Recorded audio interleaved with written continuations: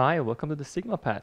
I have a pretty interesting episode for you guys, and this all has to do with me wanting to generate millimeter wave frequencies and analyze millimeter wave frequencies here in the lab. Now, if you're a regular viewer, you know that we have extensive measurement capability here in the lab, up to about 26.5 gigahertz. For example, the MXA, which I have reviewed and done kind of a teardown for as well, can measure signals up to 26.5 gigahertz without any issues. It has a 110 gigahertz real-time analysis band with tons of different features and software options. So really extensive measurements are possible. And if you tie that with the S-series oscilloscope, which is sitting right on top of it, which I've also done a review and teardown of, then together you can even analyze wider bandwidth signals because this has a wideband IF output which you can feed into this scope that has 8 gigahertz of bandwidth, and you can analyze up to 2 gigahertz or so real time and demodulate with really long memory. So this is all pretty interesting. We can generate frequencies also higher than that in the lab up to about 26.5 gigahertz. We can also generate, I can generate higher, and I'll show you in just a second, but really I have no way of analyzing and generating signals between 26.5 up until about 110 gigahertz, which will be essentially the millimeter wave region that most people are interested in. So I thought, well, what's the cheapest way that I can go about getting equipment broken or from eBay or from other sources to generate millimeter wave frequencies in the lab? Of course, you can go and buy millimeter wave generation components, and they can cost hundreds of thousands of dollars if you were to really buy state-of-the-art Keysight or Roden Schwartz or so on. So what's the cheapest way? Well, one of the units I do have is this 20 gigahertz synthesizer. This is a sweep generator. This is an HP 83752B. It had some minor issues. It wasn't that exciting for a repair video, but this is working now. So what can I do to go from this to millimeter wave frequencies? So let's investigate and see what's the cheapest way to do it. So before we look at some of the equipment, I just want to mention one other thing. So here's a Yig oscillator. This Yig oscillator does work between 20 to 40 gigahertz. So you may be tempted to say, well, why don't you use one of these Yigs that you've used in one of the previous videos? Well, the reason is because this is still an unsynthesized source, meaning that there's no PLL around it. So in order for me to lock it to a particular frequency and have a stable operation with good phase noise, I still need a PLL around this, and it's very difficult. These things are complex multi-loop synthesizers. And in order to get these frequencies, you need to have the proper dividers and then a reference, and it's just a mess. So if I were to use these, I would be essentially making a test instrument from scratch, and anyway, the amplitude itself wouldn't be leveled. I would need VGAs or attenuators for it. So this is not the route that I wanted to go. I wanted to use something that's already in the market, but not too expensive. So it took about a year to get all the components necessary for this video. So first, I got these guys. Now these guys are obsolete devices that HP used to make, and these are millimeter wave sources, and they come in a really wide range of frequencies. And the principal operation is fairly straightforward. They multiply the input frequency by a ratio. That could be double, triple, quadruple, times 6, times 8, and so on. So this particular millimeter wave source goes from 26.5 to 40 gigahertz. And if you look on the input side, it has a type N connector, which accepts from 13.25 gigahertz all the way to 20 gigahertz. So times 2, that gives you the range frequency at the output. Now they do have this connector, a proprietary source module interface connector, that has this weird kind of a multiple pins and a center pin, which I think they use for amplitude leveling. And we'll take a look at it hopefully when we take it apart. And then that's how it communicates with whatever it is connected to. But unfortunately, the source I just showed you at the beginning of the video doesn't have this kind of interface. So that was the first hurdle. Even if I wanted to use this reverse engineering this connector, it's just out of the question. Now the output of it, over here it has a waveguide interface, so we would need also waveguide to coax converters if you want to use it in coax mode, because I don't have a lot of waveguide components, especially because this flange type, is not something that I would be able to easily find, or if I do, it'd just be overly expensive for no reason.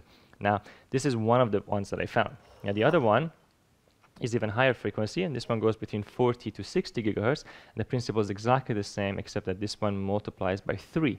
So 20 gigahertz ends up being at 60 gigahertz, and 13.33 or so, I forget what exactly the frequency was, is the lowest, but it goes a little bit below 40 gigahertz as well. So 40 divided by 3 would be the lowest input.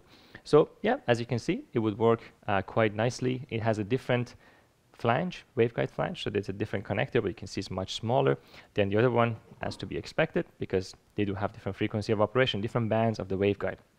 So that's great. So why don't we just use these, but now we have to find something to interface with them.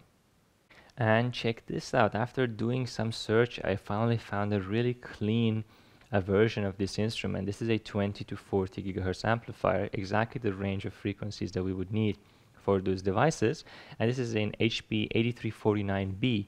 And I got this for about $150, which I think is a really good deal. There's a lot of these available on eBay, but they're not in really good shape. This one was a very clean one.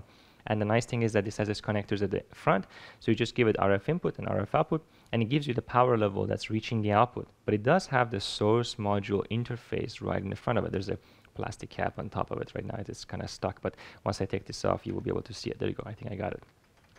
So this cable, this interface exactly matches the interface of those millimeter wave modules. Now, once you connect it to this can actually switches from showing the power level instead of at the RF output port.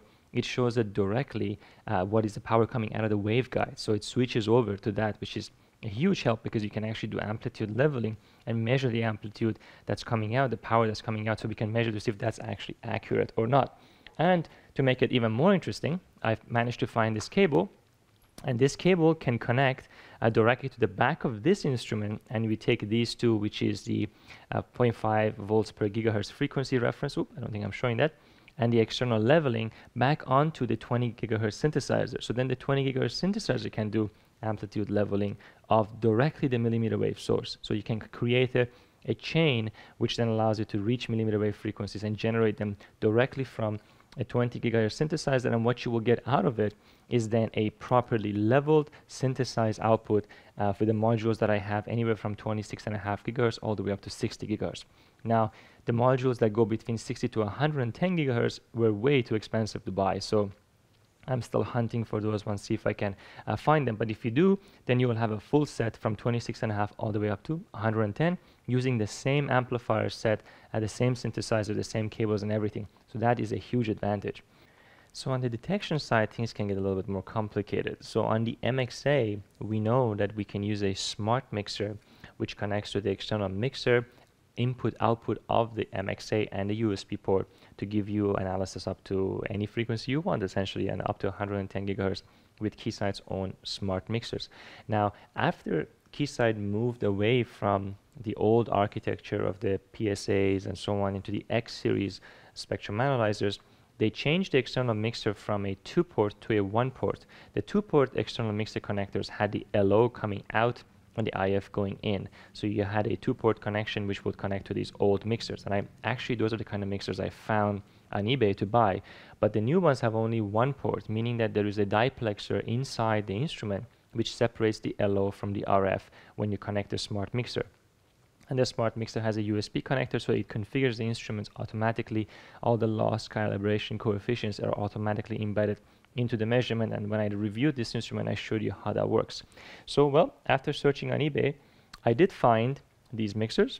So here you go. Smart mixers are essentially unaffordable for hobbyists and so on because they're so expensive, but these ones you would be able to find. So this particular one is a harmonic mixer, and this one goes from 26.5 to 40 gigahertz, so that covers one of the millimeter wave modules. But if you look carefully, you can see that it has 2 ports.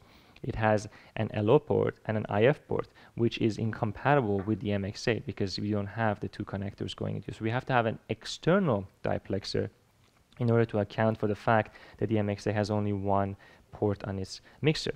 Well, after searching for that for a long time, I eventually found one from some Italian seller that sold me one for about 100 euros or 150 euros, I can't remember. And I'll show you that I also have another one of these mixers. So this mixer goes from 40 to 60 gigahertz, but check it out. Now there is a diplexer connected to it. This diplexer is made by OML. This is the DPL313B, and all it does is that it separates the LO and the RF from each other, and it puts it into 1 port. So it's a bidirectional thing, of course. So the LO coming in this way goes into this direction, and the IF coming back goes into that direction. So that's how you get a diplexer. So I've already combined that with a higher frequency mixer just to show you what it looks like. So now we have only 1 interface port, which we can connect directly to the mixer input of the MXA. So now the combination of this, unfortunately, every time you want to use the 2 mixers, you have to take this one off and put it on this.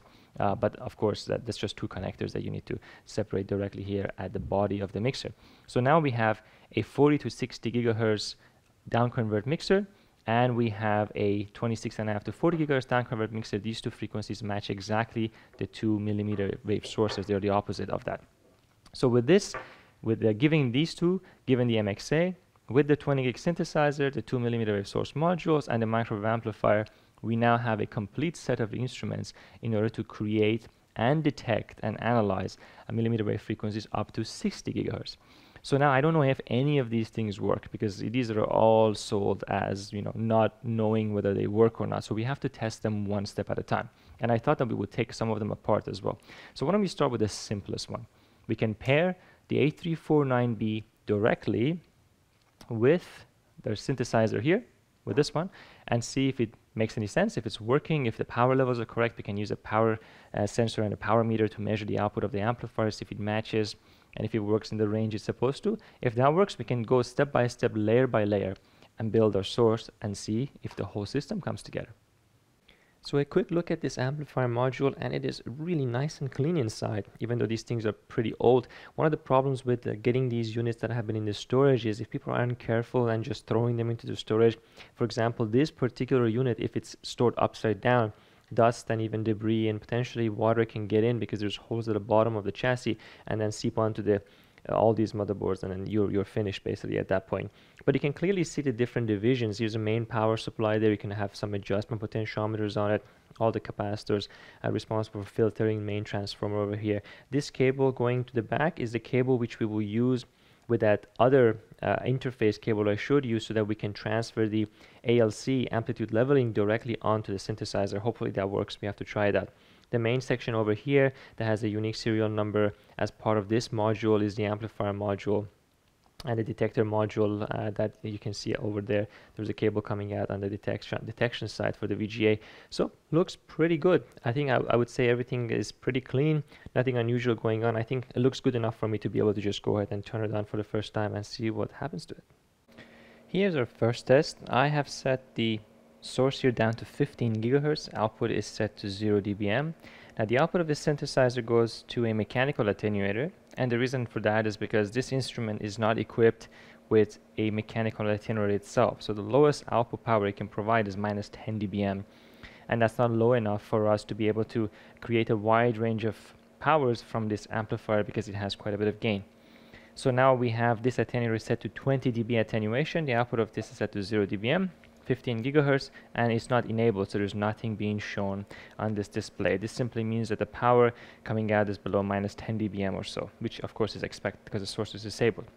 We have a power meter here directly connected to the Agilent N192A right over here, and you can see that I have set that instrument to measure 15 gigahertz. It's automatically calibrated by the power sensor itself. So everything's already set up, it's called and zeroed and all that. So it's minus 31 dBm, which is the noise floor of this particular power sensor. So everything makes sense so far. So now what we want to do is enable the power and see if we get anything on the amplifier. So here we go, enable, and it says 0. So that means that at 15 gigahertz, this instrument has about 20 dB of gain, which is correct. That's what it's supposed to have, and that is if this power is correct. So about half a dBm is coming out.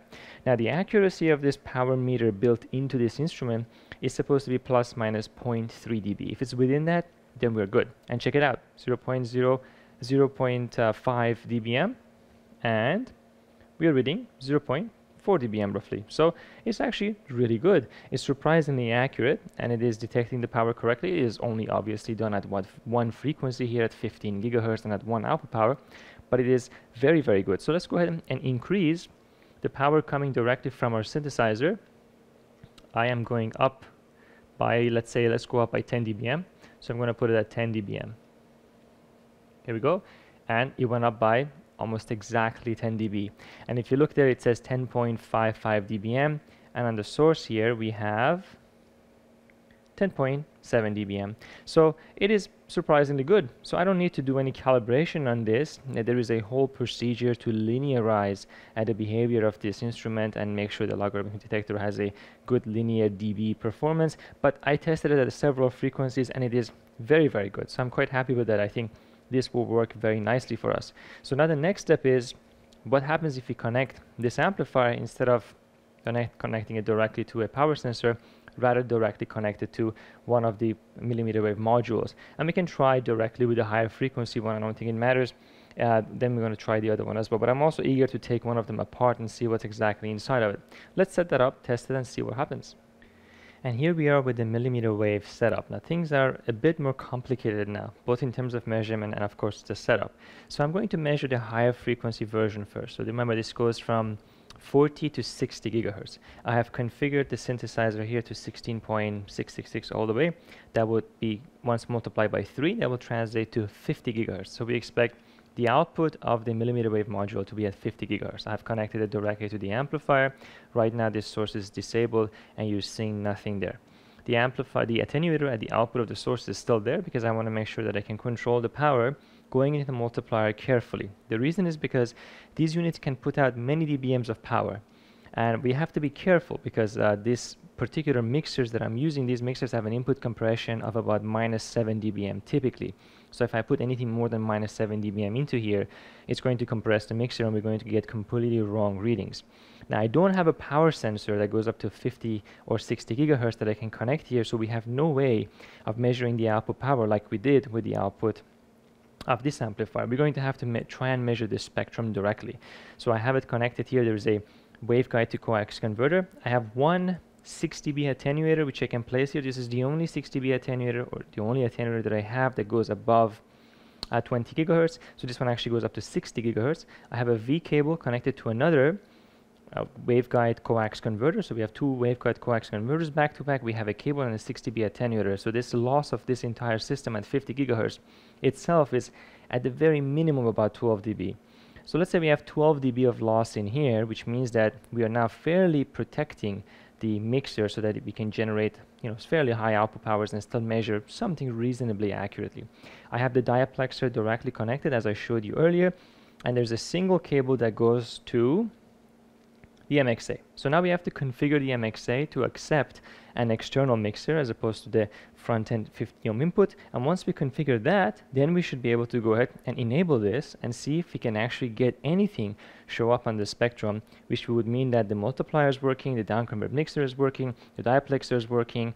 These are the only things that we haven't tested. And normally, you want to test everything layer by layer. That's why I tested this first and I tested this first, but then I cannot test these in pieces because I have nothing else to feed them. Therefore, I have to test them in a chain. And if one of them doesn't work, you don't know which one. But we have no choice. That's what we have to do what we have. So let's go ahead and look at the screen, configure it for an external mixer, and we can then see if it produces any signal. So let's configure the MXA to accept this external mixer. And the nice thing about this being an HP mixer is that the people who wrote the operating system for the MXA, even though it's a really old harmonic mixer, they knew people might still want to use it with an external Diplexer, which is exactly what we're doing. So they've programmed that in there for us. If I go to input-output, I can change this to an external mixer. And if I go under mixer setup, you can see that under here there's a category 11970. That's the model number of this particular mixer series, and it comes from A band all the way to W band, which is 110 gigahertz. Now the mixer we're using is 40 to 60 gigahertz, so it's a U band mixer, and we can select that. You can see it goes from 40 gigahertz to 60 gigahertz, and it's a 10th harmonic mixer. It has a huge noise figure, of course. It has a huge conversion loss of about 25 dB of conversion loss. So having said that, we can go ahead and close this. So there it is. Now we're looking from 50 gigahertz to this is center at 50 gigahertz, 20 gigahertz of span. That's from 40 to 60. I don't like the way it shows that. So there it is, from 40 gigahertz to 60 gigahertz. So we're looking at exactly the right place. Now we can go ahead and enable the source and see what we get. And I'm going to move the camera a little bit here so you can see the screen of our amplifier there also. Now here's the nice thing about the combination of these three systems together. Once you connect the millimeter wave module with the cable directly to the front of this amplifier, the power reading here is no longer the power coming out of this, even though that's what it is if there is nothing connected. So this intelligently switches between showing the power at this port when nothing is connected, but it shows you the power at this port when you connect it directly to it. So this is a really nice module from that point of view, because you get a power sensor built into your source, and that is used, of course, for automatic leveling. And we'll see if we can do that. So right now the source at the bottom is turned off. So we're going to get nothing down here. Now this only starts showing stuff at minus 10 dBm. So at the beginning we won't see anything anyway. So let's go ahead and turn on our source, which is set to its lowest power, minus 10 dBm. And there's a 20 dB attenuator in front of it, so the power is pretty small. Let's go ahead and turn it on. Do we see anything on the screen? Ah, there you go. That's excellent. That's really promising. Now we can see the different tones. Now this is a harmonic mixer, so we are seeing all the images. So we should go through the settings of the instrument and turn on signal ID so that the instrument would intelligently get rid of the other images. Now it does that by shifting the LO ever so slightly, looking at where these tones travel, make multiple measurements, and eliminate the ones that are images and not the real signal. There it is, perfect. So now what do we expect this to be? Well, if the source coming in is at 16.6 gig times 3, that should be our 50 gigahertz signal. So let's go ahead and see if that is true. I'm going to do a peak search, and perfect, look at that, 50 gigahertz. That is excellent. And the power reading is minus 56 dBm. So if you go over here, oh, I'm zoomed in way too much. If you go over here and look at the system that we have, see if that number is even remotely correct. Well, we said we have 6 dB here is about, let's say, 10 to 15 dB of loss in this lane. Let's say let's round it off and say about 12 dB of loss here, 12 dB plus 25 dB of loss over here. That's 37 dB of loss. Let's make 36 dB of loss. That would mean that the power coming out is about minus 20 dBm. Well, that seems reasonable. Now minus 20 dBm is not going to show up on this display because it doesn't show anything less than minus 10. So why don't we increase it until we see minus 10 here and then see if the power still makes sense. So I'm going to increase the power, and look at that, that's nice. This is going up with it. We're going to keep going. At some point I should see minus 10 dBm. Come on. Oh, there you go. Perfect. Let's increase a little bit. There's minus 10 dBm. That's amazing. So here's, if this is minus 10 dBm, now we are reading minus 44. So now minus 44, about 34 dB of loss, that's minus 10 dBm. So it's actually working correctly. So the power appears to be in the correct place, which is great.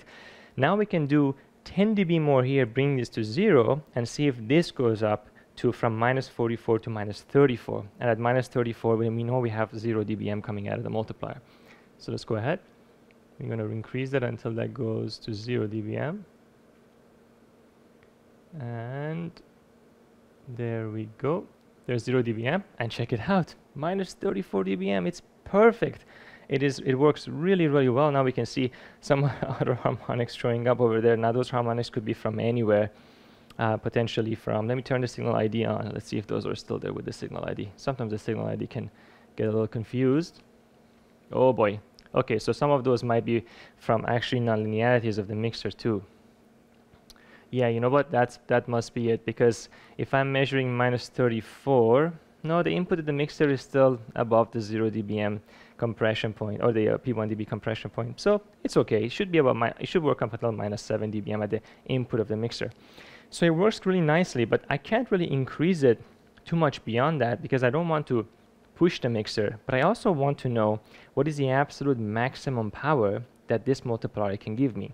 So is there a way to find out? Well, there's a trick we can play only because we know this number is accurate. If this number is accurate and I want to make sure this number at 0 dBm is accurate, is it also accurate at very high numbers? The only way to know is by separating these two from each other and actually creating an over-the-air transmission and make a reference measurement at 0 dBm and then increase it beyond that. And if nothing moves, then you have the same transmission through the air. You should be able to make the higher power measurements. And the separation here is just basically we're making an attenuator over the air. We're using the separation between the two waveguides as an attenuator. Now that might seem a little bit confusing, but let me set it up. It's going to become all clear. And so this is what I did here. I created a gap between the two waveguides. Now, of course, a waveguide with nothing connected to it would make a really poor antenna, but it still works. And the waves leaving the surface of this waveguide, some of them will be captured by the opening of the other waveguide.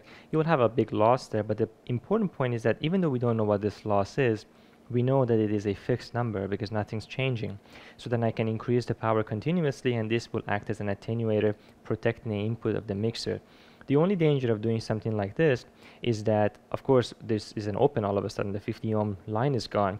So waves will reflect back into this waveguide as well, and they're going to go back to the input of this. Now I have a 6 dB attenuator here, so that's going to give us some protection. It's going to absorb some of the reflections, so it won't be able to build up too many in the cable. But nonetheless, this should be good enough for our measurements. You know, for low powers like this, it's not that big of a deal.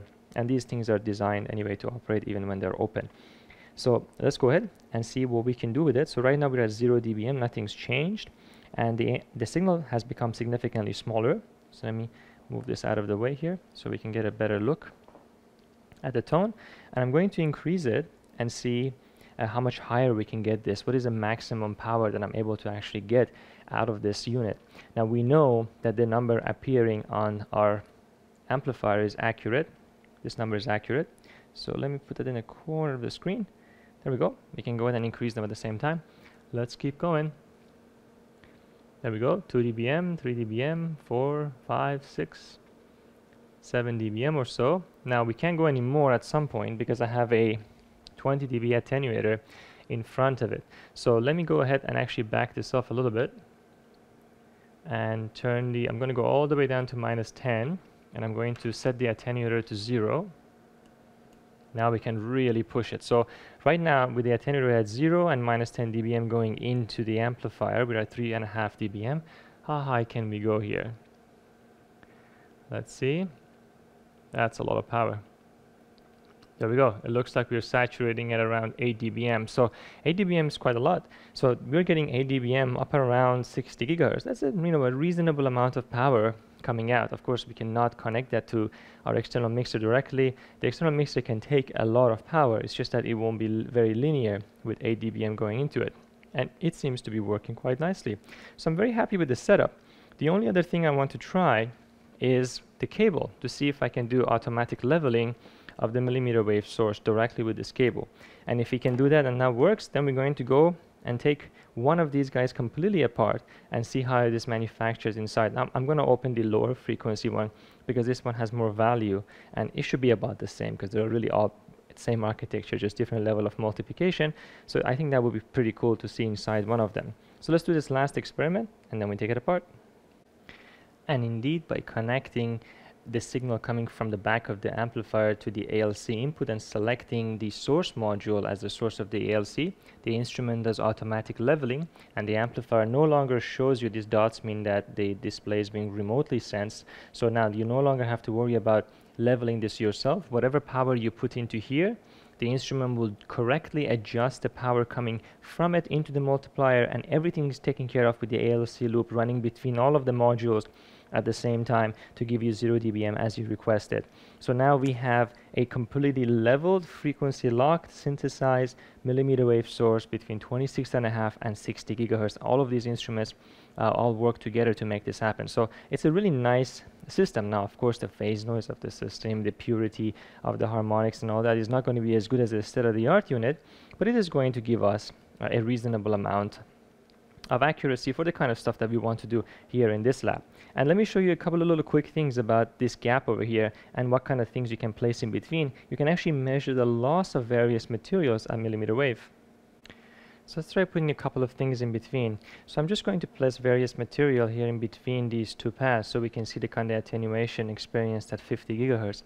Now at 50 gigahertz the frequency is fairly high, skin depth is pretty shallow, so anything that has any conductive material in it will completely block the signal. So let's start with my finger. Now my finger is going to have obviously blood in it and lots of salts in it, and the fluid in my finger is highly conductive and it's going to get absorbed into my finger. So let's go ahead and put my finger in front. You can see I can almost completely block out the signal. Now the power is not very high, so I won't feel anything, but as you can see we can attenuate it quite a bit. This piece of plastic, I'm going to put that in the middle. It does a little bit of attenuation, but really not that much. This plastic is almost completely transparent at 50 gigahertz. Another thing we can try is some ESD bag. The ESD bag is optically transparent, somewhat transparent, but it is metallized. So we would expect it to attenuate 50 gigahertz. We can try it.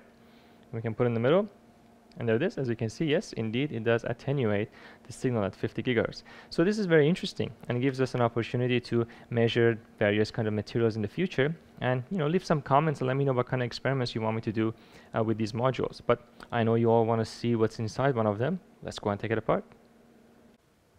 Okay, let's see what we have here. So I've taken the screws off, so this should separate, I think. Here we go. And there it is. Yep, that looks exactly what we would expect to find in something like this. So it has several sections, and clearly an amplifier front end, and followed by a piece which is the multiplier plus a final amplifier. So here's the input. You can see it twists around, goes into this module, some kind of a preamplifier maybe, and then there is a piece that connects at the bottom right there. You can see into this main component which ends in waveguide. So I'm really curious about what these pieces each do. So we can take it out of this casing completely and then analyze and see which one is worth taking apart. I don't think this is going to be very interesting, in particular if it's just a preamplifier. It's only going to be amplifying signals between about 10 to 20 gigahertz anyway.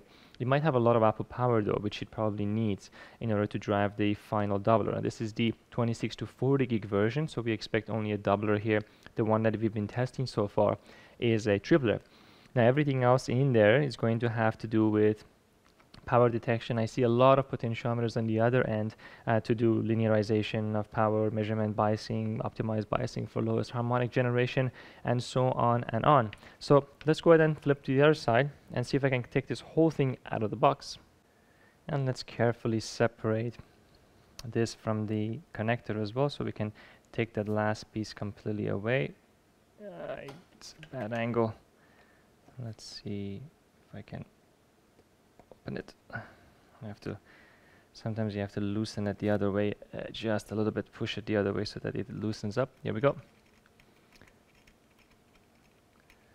So that should give us the ability to isolate this piece completely. There we go. That helps. Now, normally when you open these, you have to be very, very careful. These are extremely EST sensitive, especially the detectors. So let's take a look and see if we can get any hint on what is the front end here. There's a part number there. I can definitely look up the part number and find out if the front end is just an amplifier. Most likely it is. So let's go and check the part number and see what it is, and then we can decide what to do next. Alright, getting step by step closer. I couldn't find a lot of information about this online. I just did a very quick search. I'm sure there was something, but once we open this one, we will be able to find out what this actually is. Now, in order for this to also house the doubler, the interface between these two would be at a much higher frequency. So I'm still skeptical, but once we open it, we'll find out. So I opened it on the side where it has all the screws. The other side is where the interface actually goes to the other board. You know what? Looking at this is interesting. From this module, there's quite a few connections to the back, but from the other module, there's only two. One there and one close to my other finger. Interesting. So there's not much circuitry biasing happening in this one, which leads me to now doubt a little bit about what's going on, because if maybe this is just the detector.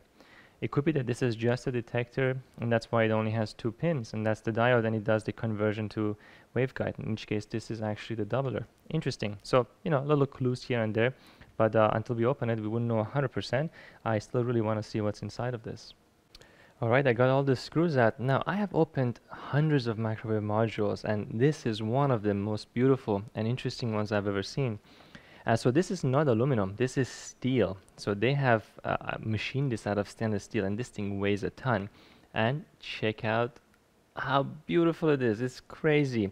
So I just have, looked at it for about 30 seconds or so, and I wanted to record this as quickly as possible so we can brainstorm this at the same time together. Now if you look here, you can see the trenches are all cut out and machined out, absorbers again in some critical places. But we really have to look at this to appreciate what they've done here.